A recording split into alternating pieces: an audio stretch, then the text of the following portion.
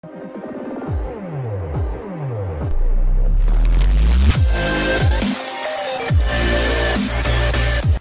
up guys, I'm BlackOpsAmazing and welcome to another GTA 5 video on my channel. So in this video I'm going to be showing you the ultimate money glitch after the 1.06 patch on GTA 5. If you do enjoy the video guys, at the end make sure you leave a like rating, that always helps out. Any support is greatly appreciated, but if you don't want to, that's totally fine. If you want to see some more videos from me, also make sure you hit the subscribe button on screen now or below the video and enjoy.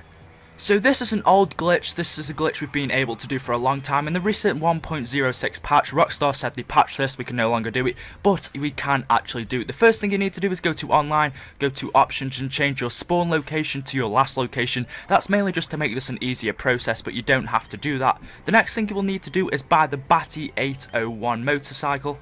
You can buy the Batty 801 from San Andreas Super Autos for around $15,000, which is pretty cheap. So after you've done them first two steps, next you will need to take your motorbike, go to Los Santos Customs with your bike and make sure your bike is customized to the max. Make sure your bike is worth $50,000, that's the max it can be. So put armor on it, make sure you've got the best horn, make sure you've got turbo, make sure you spend all of your money customizing your bike. Once you've done, make sure you leave Los Santos Customs so your upgrades are saved, and then just re-enter Los Santos Customs.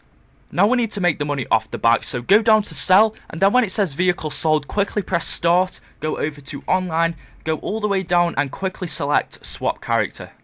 When the swap character page loads up, just select the character that you were playing with by pressing A or X on the PlayStation 3, and you should load back into the world with the character you were just using. You should have the money for selling the bike, and you should have the Batty 801 bike with you.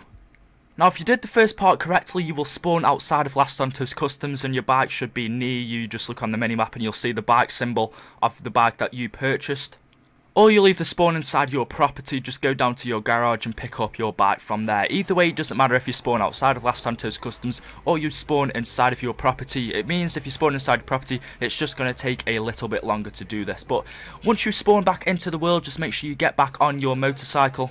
And all you really need to do is just keep repeating that process. Take your motorcycle into Los Santos Customs, go down to sell when it says vehicle sold, quickly press start, go to online, go to swap character, select the character you were just playing with and you will spawn back into the world. And again, just keep repeating that process. And if you ever need to do upgrades to your bike in case it isn't up to 50,000, just make sure you do the upgrades, leave Los Santos Customs, enter, and then do the process of selling your bike.